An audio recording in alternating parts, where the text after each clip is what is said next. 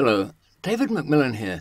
A while back I did a piece on stuff, the different kind of things we just build up in our lives, the sheer quantity of it, the variety of it, and how we always seem to get more, perhaps without even really thinking about it. But now we move on. What about that stuff? What does it tell us about ourselves? Never mind the quantity of what we have. What about the things themselves? What about the quality of it? What does it say about us? The things we desire, the things we chase, the things we must possess. You are what you eat, say the nutritionists. But what eats at you is what you are too. Even as hunter-gatherers, we weren't much above the rest of the primates, except I suppose by being Homo sapiens we were a little bit smarter, and we got somebody else to do the hunting and most of the gathering. Well, we just kept it. Soon enough, weather permitting, we had civilization, and that meant objects and craftspeople working away at things that we wanted. I guess I started to obsess over objects quite early. As most kids do, my particular passion was for collecting matchbox labels, and collectors are true obsessors over every item from sports cars to luxury watches. But at 9 or 10, these labels meant everything to me. They came in sets of 64, and I won't bore you with the details, but they were different enough, each set, to have a theme. Some were wildflowers, there was vintage cars and ancient Rome, but that was a bit before my time. But that collection nobody had. They had all been thrown away, those matches, so I went hunting for them. And when I found them, I truly felt like an explorer, like some ancient digger in Egypt finding a tomb. I craved those things. I craved exotic and unusual labels from Bryant and May, the match company, so much that I'd spend whole weekends on my skateboard patrolling the laneways of the highways for matchboxes to pick up and check the labels. I went further. I'd go down to the docks, and me and my friend, he'd lower me down on a rope so I could get between the gigantic trade ships and pick up a few boxes that were sitting on those planks that stopped the waves from splashing up between the ship and the dock. A few exotic ones, but not enough, never enough.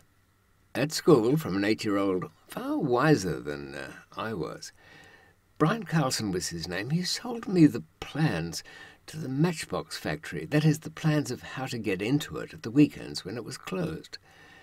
As a 10-year-old, I took those plans and found my way to the right location, climbed the right fence, opened the correct light well, it was into a shower, climbed down, roamed around and found huge skips full of old matchboxes. And plenty of new ones as well. Some of them, after diving in and rolling around like a rich man dives in his money tray, I grew bored with that because I had the whole year's series. So I went scratching further. I got into air vents. I got into where the presses were. I even opened up a huge chimney, the suction from the top wind nearly dragging me in at my tender age. There I found, just inches out of range, a label that looked so old I almost lost an arm trying to get it out. I did, and it was, I think, to the Greek Olympics was a series of 64 that year. And that, in fact, went back to 1963, that set. I had it. I felt, I guess, as were those who found the Dead Sea Scrolls. No greater happiness. But I knew what obsession was. Now, let's look at your particular obsessions. I don't know what they are, but are they public or private? What I mean is, could you share them with anybody else? Could you invite somebody in to look at your collection? Would they enjoy it as much as you? If it's painting or sculpture, then it's slightly more elevated because at least others could enjoy it. But of course you might want to have it privately, and if indeed it's a stolen painting, you'd have no choice. Paintings get stolen from time to time, and I do wonder who enjoys them, how they enjoy it. Like some private pornographer, or just the joy of having something that nobody else has. That's a very weak joy. I think few of us would argue that jewellery, gemmed watches and clothing all fit into the category of, though you might obsess over them and desire them, they're really nothing more than showing off. So if those are your obsessions, then you care about your status amongst your fellow human beings. Next, when thinking about the things that you must have, is quantity an issue? Is more of it a good thing? If you're saying money, then that's really not an object of desire. That's just a representation, a tool. I mean, when it comes to money, we're just as happy with numbers on a screen from online banking as having trillions stacked up in a warehouse someplace. In fact, probably happier, because that makes for an uncomfortable sleep, having cash in a warehouse. Indeed it does, because for some reason it never stays put, or rarely. Why? Because you needed help to get it in there, you fool, that's why. Did you really think it was going to stay? No, money is not one of the objects of desire that I mean. Of the things you must possess, is uniqueness important? I don't mean just rarity, like a stamp that nobody else has got. Remember that old one from British Guiana sold recently for, what was it, 8 million? It's being shared by a number of people. Now that's unique, all right. But does uniqueness in the object, perhaps the workmanship on it, or the style of it could only be done by a particular hand, does that count very highly? And is it important that it is unique, or that it happens to be unique? Separate the things that just mean status to the things you really obsess about. Mostly, they're private. Many people list cars as their objects of desire, but they're a fuzzy area to me, because though some of them can look very, very good, like a ᵀᴵᴺᵎ, it's the performance that either drags it up or twists it sideways. So that really is a lever on it. So when thinking about cars as the greatest object of your interest, what is it about them? Is it the power they have? Is it the strongest car? Does it beat all the other cars? Or is it the look of the thing? Some joy at the lines and the machining around it. That I like to think is on a somewhat different level from the power, because if it's just power, surely it can't be the speed that's important. It's a powerlessness that you must feel if it's only the power about a car that attracts you. But for most serious car collectors, I don't think power is the great thing. I wonder if anyone shares my delight in handmade boxes of all kinds, particularly when fashioned from wood. I do a few myself, well, I used to, especially the boxes that have a secret way of opening them that doesn't require a tool, or perhaps a tool that's somehow built into the box that you can access. If I came across a handmade box, I particularly note the lines in the wood, the grain of it, how much that was exposed, what sort of level of polishing was involved, how the joins matched up, any inlay, how many levels to go through to open the damn thing. What that told me was there was a human hand behind it, and some thought, and a lot of care and dedication. So these little boxes, am I rating it too highly for what I say about them? Or I just got a dark obsession over containers, capture and confinement? Think hard about your own. In my defence, I like to see myself as a bit of a curator of things. That is, the unique and carefully made objects that I desire, even these little, sometimes ancient boxes. I'm not the owner in the sense that I possess it and no one else must know and no one else must see. But I'm preserving it from a harsh and cruel world that would see it crushed or lost. We've almost thought of many things that were lost in our personal pasts, as well as throughout history. Everyone wants to know if there was an Ark of the Covenant. Well, it's another box, but there you are. That's what I know. Here's the next level in your study of your own obsessions. Is the acquiring of it very important?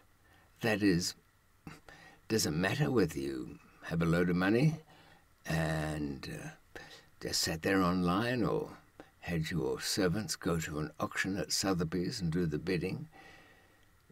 The getting of it, was that important? If, on the other hand, you had to traipse through jungles, bribe officials, smuggle the item out, then how does it fit? Is it only that when you see that object, that crystal skull, that it reminds you of all the adventures you ever had? And that's what makes the object precious, yearned for? You'll know that when there's a slight sadness when you actually get the thing that you desire. Unfortunately, that applies to so many things. When I first began smuggling things across borders, I would find, after going to a lot of trouble to fund the thing, to work out a plan to get it across the border, to construct some device in which to pack it, to recruit the people that would help me, to carry out the operation, to deal with whatever disaster or opportunity presented itself in that travel, that journey, I would find that when I crossed that last border, when I was more than safely in the car park, then I'd driven off and opened the stash and put it safely to bed, there would be a kind of letdown. I don't know whether this is felt by anybody who achieves a goal, runners beating their personal best or climbers getting on top of that hill without running out of oxygen, some kind of deflation as they have achieved their goal. I certainly felt that with just about anything I was smuggling. And really, I didn't want to see my stuff go into others' hands. Now, why was that? Was I just a greedy bastard who didn't want to let go of anything? Didn't want to share? Not so much that. The kind of people that bought my smuggled goods, well, I was a little contemptuous of their money because they hadn't gone through the same amount of effort that I had to find it. I had to even find that it was findable by getting the right people to locate it, getting them up from the gutter or the mountaintop or wherever they came from. That was certainly part of it. Now, giving it to people who were somehow undeserving of it and would treat it badly, to give a shimmering, iridescent, nacreescent, that's the word, it's a kind of mother-of-pearl effect on the cocaine, and with their own little stamped identities, the Peruvian bird, the circle, so many. To hand that over to somebody who would, smash it to pieces, rape it with adulterants, bang it up, suffocate it, store it carelessly, risk getting it taken away by people who would throw it in an evidence bag and then a courtroom and then claim to have destroyed it in the interests of the nation, making the world safer.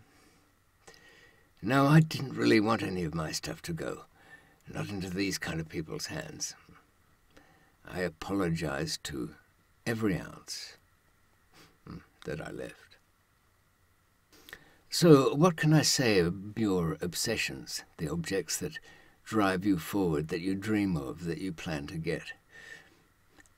Are they things that get labelled, that have a sticker, that have some kind of certificate of authenticity? No, take a step backwards. Are they things that you can see at a careful study are things of quality? Take a step forward. Are they things that tell of a past, tell of cities, people, civilization that is no longer within our reach, that has joined the great past of the lost? Yes. And do you want to keep that information safe in that object?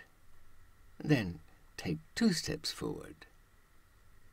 Are your objects things you want to tell people about?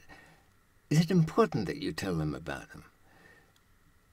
Is it important that you keep them away from them? They're behind a glass case, your SS dagger or your plate. You're stepping deeply backwards. Take a step forward if you know the time in your life that this takes, that it's not overwhelming, that it's really a kind of an entertainment, or it has some function in preservation of something of quality. If it overwhelms you and you use it as a place to hide, then that highlights another problem. So there it is. How do you see the objects of your desire now? Are they things that you share?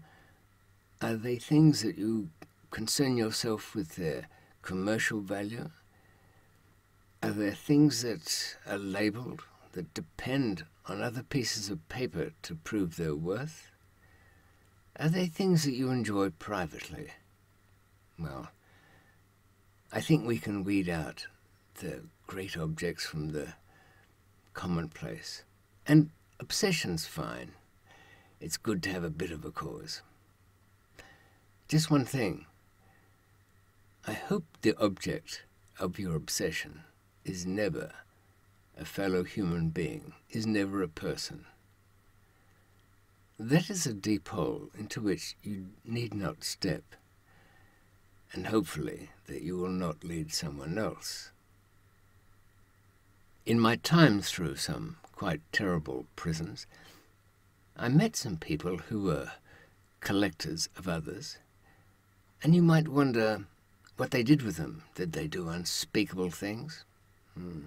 Not as often as you'd think, but terrible enough. Did they care for them? Certainly. They wanted them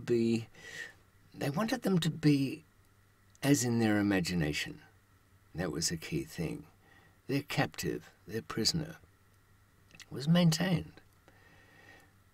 But here's the terrible thing.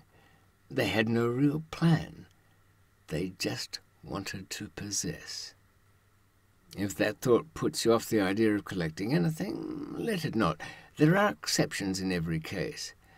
It would be good to have a $10,000 note. Yes, printed between, I can't quite remember, but I think the 20s or teens, certainly up until 1944, with the portrait of Salmon Portland Chase. Not too many around. They say there's a few hundred left. Let me know what you obsess over, and we'll see what comes of that. Of course, there's always something that'd be extraordinary to find. I'd really like to find a timepiece. Doesn't matter made by who, but say at least 15,000 years old.